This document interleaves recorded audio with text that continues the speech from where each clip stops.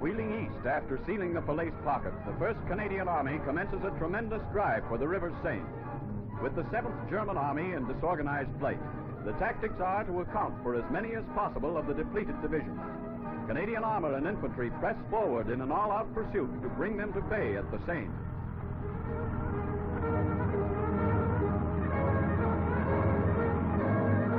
French natives hail their liberators as our carriers forge down the open roads. Loyal Frenchmen are quick to lay hands on the collaborators and to deal with them summarily. Hardly have our advance parties passed by before civilians commence moving their belongings back to their homes. In their headlong flight, the enemy has not had time to set mines or booby traps. The landscape is littered with abandoned equipment, which in many cases finds its way into some peasant cottage.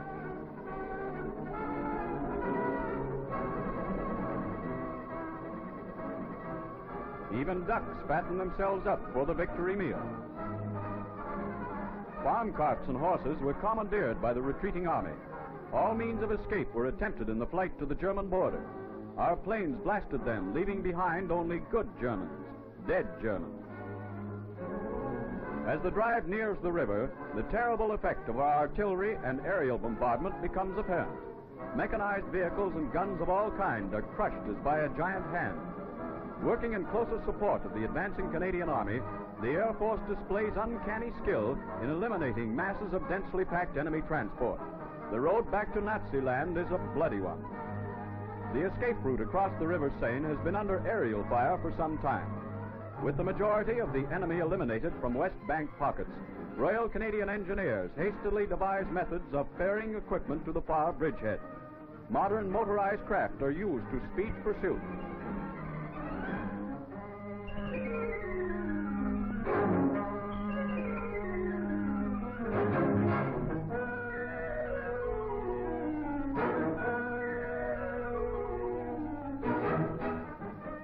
Working night and day, bridging companies throw great pontoon bridges across the Seine. They are capable of carrying even our heaviest armor. With bridgeheads firmly established, the main body of Canadians pours across the Seine at Elbeuf.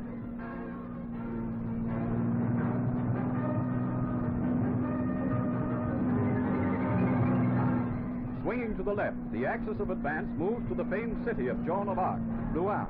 Bypassed by Canadian armor in its ceaseless pursuit of the German 7th Army, Rouen is invested by infantry in light Bren carriers. The war-scarred Rouen Cathedral still points a spire to the sky, as though pronouncing a benediction.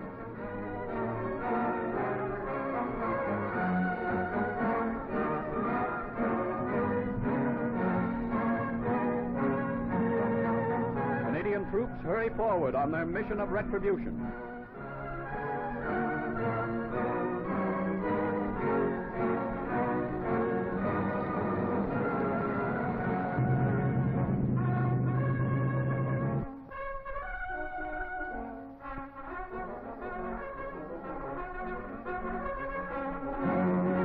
Scenes of great rejoicing are found everywhere in the liberated city.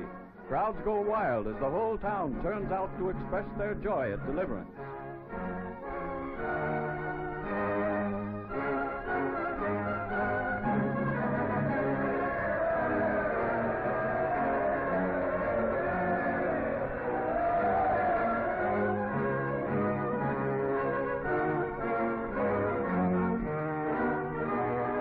Joy is mingled with rage as feeling runs high against those people who forgot they were French. They are shorn and branded. Meanwhile, Canadians press forward on their urgent mission of liberation, leaving behind the cheers of liberated Rouen.